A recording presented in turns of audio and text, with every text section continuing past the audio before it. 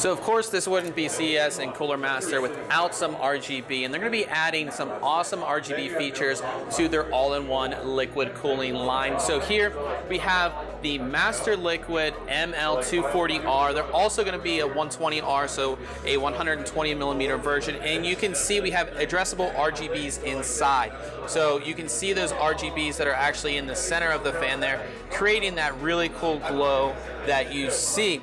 You're also going to get RGBs down here in the pump block, as you can see down here. So really cool look with that center Cooler Master logo there. And one thing that's really cool about this pump block and the entire thing, it's all in-house designed by Cooler Master. So this is not a third party, this is a Cooler Master design.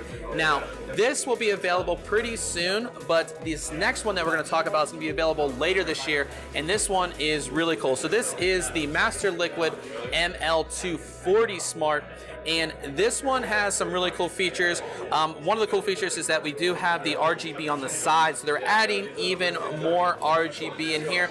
But this also has smart lighting with a thermal sensor. So say your CPU is getting really hot, it will actually change the lighting on there to show you if you're overheating or anything like that.